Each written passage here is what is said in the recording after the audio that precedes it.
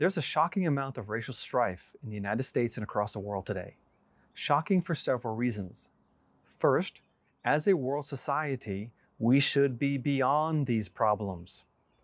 But second, the answers to the questions people are asking have been in front of us for a long time, yet many people still have not heard a good answer to why we have racial tensions.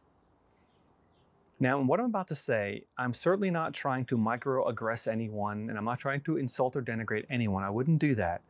But I am going to say a few things that maybe aren't politically correct and maybe challenge some of you. Now, if you're a Christian, I hope you will at least listen to what I'm saying, because some of our ideas are very outdated, and a lot of my friends hold ideas that don't hold water anymore, and we need to get rid of them. If you're not a Christian, just listen to what I say, and maybe I can explain to you where we're coming from in this racial debate right now. Now, this is a little tricky for me because obviously I am a European male, and I am the focus of a lot of aggression and a lot of distrust right now. But I'm going to do my best just to lay my cards on the table and give you a straight from the heart, my best approach, my best answer to the questions that we're asking right now. Now, I have written a lot on the subject. You can find my articles on creation.com. There'll be links in the show notes, biblicalgenetics.com, or just go to creation.com, type in Carter races or Carter, something like that, and my articles will pop up. One of them, extensive mixing among Israelites and non-Israelites in biblical history. That was a shocking article that I wrote because, we all want to know, what's a Jew, where the Jews come from, and questions like that. And I thought that in the Bible, there might be maybe 3 or 4 examples of when a Jew married a non-Jew. I found hundreds. I found so many that the only conclusion I could draw was that there is no such thing as Jewish DNA. There's Middle Eastern DNA. And the Middle Eastern DNA, it happens because all the people in the Middle East have blended over time. Add a little bit of Africans because they're very close to Africa, a little bit of India, a little bit of Europe, and you have Middle Eastern peoples. And the Jewish people, according to the Bible itself, are a mixture. I wrote a follow-up article called The Genetic History of the Israelite Nation, where I looked at the genes found in Jewish people today, and it is clear that they come from a Middle Eastern stock. Now, even the ones who have lived far away from the Middle East for many centuries, they have integrated and intermarried with the local people. That is true, but they still have a Middle Eastern core of their genetics. No, there was not some massive conversion of the Khazars and the Khazar Empire in Asia in ancient times that led to the Ashkenazi Jews. That's actually not true. The genetics tells us that the Jews actually came from the Middle East. Recently, I wrote an article called Racial Mixing is Perfectly Biblical. Oh, that's going to challenge some of you because you might think that maybe it's best if you don't marry someone from a different race. And my answer is, it doesn't matter. Yeah, there's some cultural struggles you might have, but you know what? The young people in America especially have decided that this is not important anymore. I live in West Georgia. Now, West Georgia historically has been a hotbed of suppression of a certain minority group. Yeah, the African Americans have not had a good time of it in this area of the country. And yet everywhere I go in this area, just a few miles down the road that way, a few miles down the road that way, I see mixed race couples all the time and mixed race children all the time. So really, the racism in our culture is coming from older people, not so much younger people, which is encouraging, which means that there's some hope for some reconciliation and some getting over some of the hurt.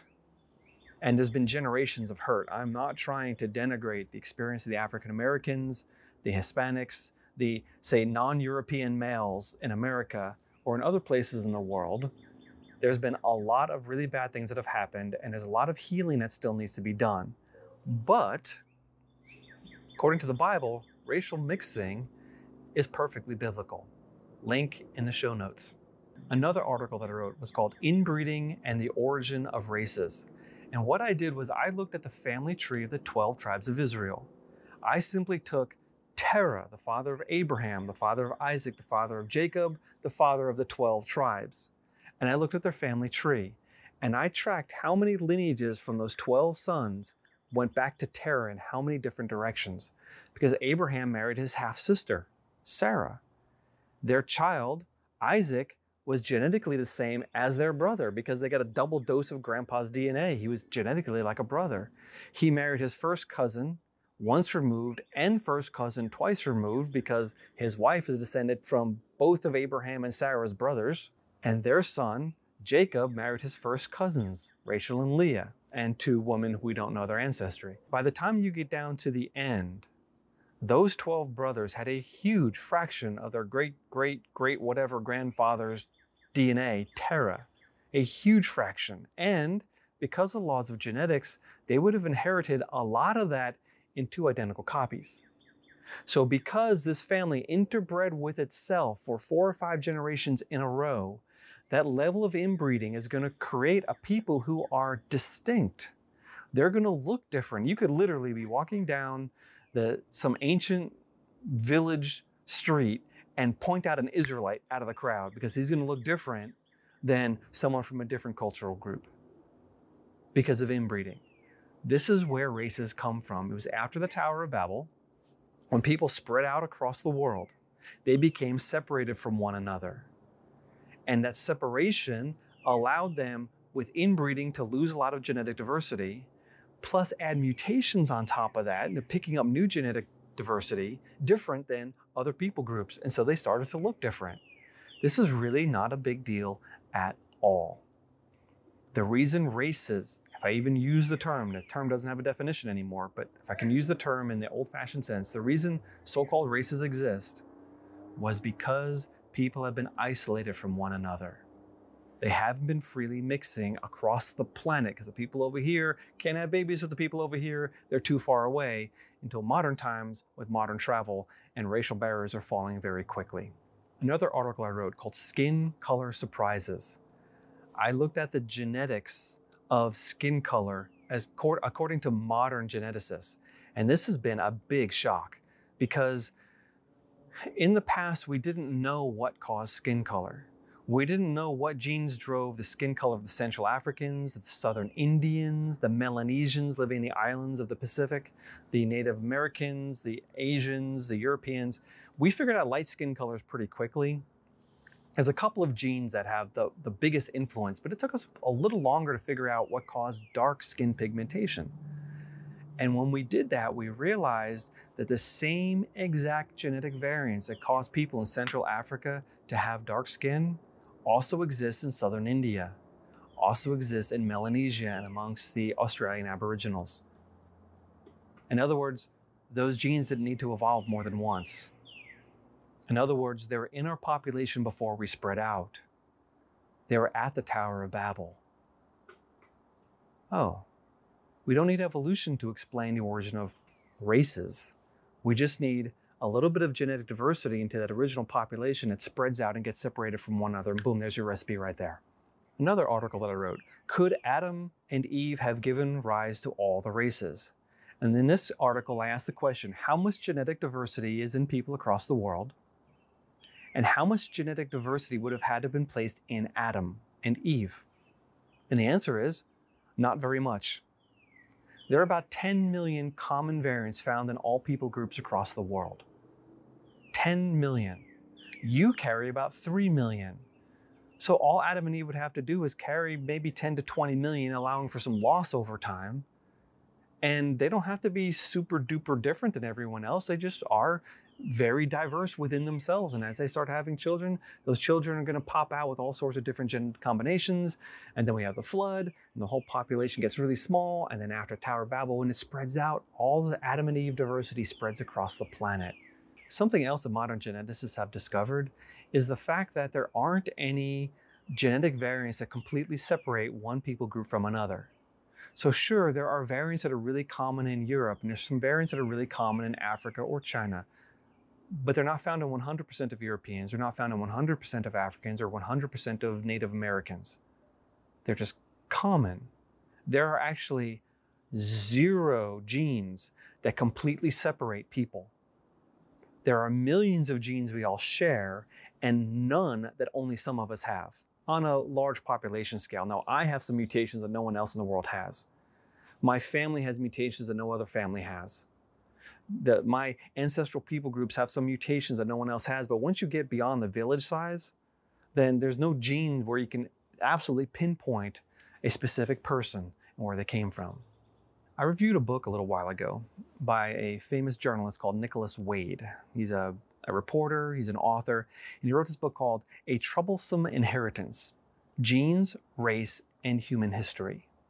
Now, my review is on creation.com. It is not very friendly. I give it a very harsh review. I gave it a tremendous thumbs down. He was bringing up some ideas that just don't hold water. He was trying to explain the origin of races through an evolutionary process of selection for things that can't be selected. Because most traits are called polygenic. More than one gene controls a trait. Now, something like your blood type, that's Mendelian. It's easy. You have A, B, and O, depending on how it's recombinations, and you can get an AB, an A, a B, or an O. Easy genetics. Almost all other traits, though, are polygenic. So something like height. There's no gene for height. There are dozens of genes that affect your height, and of course, the environment affects your height because the amount of exercise and the diet that you have profoundly reshapes your bones. There's no genes for intelligence. There are dozens, if not hundreds of genes that affect how intelligent a person is, and then you have to throw in socioeconomic factors. The single biggest predictor of academic performance is socioeconomic background, not genes. If you could give all the different people in the world the same cultural background, they will all even out as far as their academic advancement and achievement goes. Because cultural expectations, nutrition, economic drive, economic opportunities, those are the main things that affect how a person operates in the world. It's not your genes. There have been several other papers that I haven't written, but I was the editor of, and they've recently appeared on creation.com. I worked really hard with the author to give a good presentation from his viewpoint, but I did help with this. One of them was called, Was There a Curse of Ham? Now, I tell you what, I grew up in New York, and when I came to Georgia Tech to go to college, I was absolutely shocked when I heard coming out of some Christians' mouths that Africans are black because God cursed Ham. I had never heard that before, and I am still mystified how anyone can believe that, because God cursed Canaan, not Ham. Canaan didn't live in Africa. The Canaanites were the people the Israelites later displaced when they invaded Canaan land. We now call that Israel and Palestine. There was no curse of Ham. Get it out of your mind. You can actually go back a couple of episodes ago. I talked about that at length in a different episode. Another article recently came out. Racial reconciliation, where do we begin? That's a good question, isn't it? Well, I submit to you the place we should begin is the Bible. The Bible explains where people come from. The Bible explains the origin of the so-called races. The Bible explains that we all descend from Adam, and all people across the world are the same distance from Adam. Maybe 150 to 200 generations. That's it. That's all of human history. Let me read to you Colossians 3:11. This is a very important verse for a biblical understanding of races and our positions in the world in reference to each other. Here there is not Greek and Jew, circumcised and uncircumcised, barbarian, Scythian, slave free, but Christ is all and in all. You see, in Christ there are no racial divisions. We are all equal. We are all descended from the same people, and we are all related to Jesus Christ, who's also called the kinsman redeemer.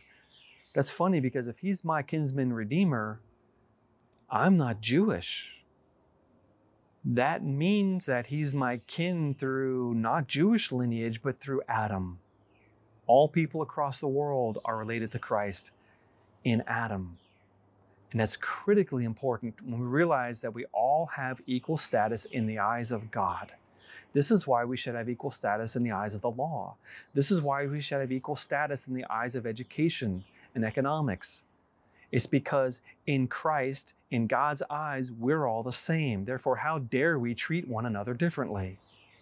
We're all in the same boat. In fact, The Bible clearly teaches there is but one race. It's really funny. The creationists have been saying this at least since the 70s, definitely since the 80s, since I started listening to them. This whole one blood, one race idea is really strong within creation. It's really strong within the Bible. And yet today, this message is more important than ever. Because honestly, there are two groups of people, the saved and the lost, the fallen and the redeemed, the sons and daughters and the heirs of eternity, and the lost people who are at enmity with God. That is the difference. We should be reaching out our hand to people to try to help them up, yes. But while we're doing, we should also be telling them about Jesus Christ and what He does for people, because He saved me. My friends, I'm not a Jew. I am as different from Jewish people as a Southern African, as a Chinese person, as an Australian Aboriginal. And if I'm not Jewish and I can be saved, that means God had mercy on me. When I look at my ancestry, I look at the history of the barbarian stock that I came from, and I cringe. It's gross. Those people were wicked. And yet, my God reached down and He picked a wicked person, that's me. A person who has no business being called in the number that Jesus Christ is going to save. And yet He did anyway. And it's an amazing thing. And so if nothing else, as we're struggling to discuss this issue of race in our culture, let's not forget to tell people about Jesus and the work that He can do in a person's heart. I know what I used to be like. I know what I still am like. And I don't like me very much. Yet my God loves me. He loves you too. And that's the message that we should be giving to everyone. That's it for now. I hope you enjoyed that. This is Biblical Genetics. Please go to our website, biblicalgenetics.com. Give us a like, give us a share, thumbs up. We really appreciate it. If you'd like to sponsor us, I have the Buy Me a Coffee app turned on my website. You can easily just go there, click on the link, and just throw me a couple dollars. Helps me power my way through all this technology and late nights in editing. Anyway, you fans are awesome. You non-fans, you're pretty cool too. Don't hate me too much. And I'm already anticipating some of the racists that are going to pounce upon me in the comment section. Bring it on, because I've got answers. If you want to ask me a real question, you can do so. Creation.com, contact us, Biblical Genetics, click on the contact us, or just make a comment in the YouTube video or on the podcast if you're listening online. Thank you much. See you soon.